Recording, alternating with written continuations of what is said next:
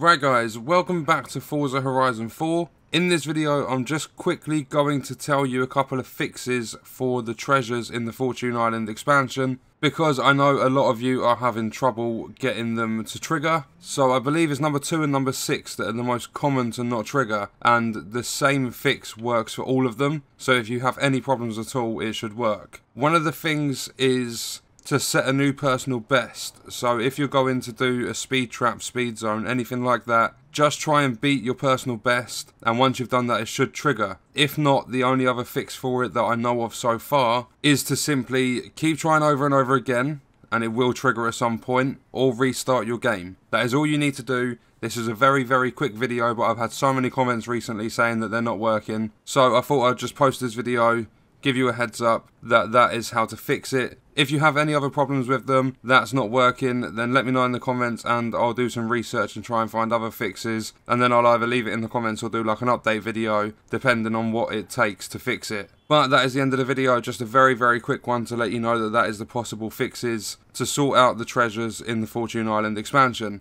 I hope the video helped you out. Thank you for watching.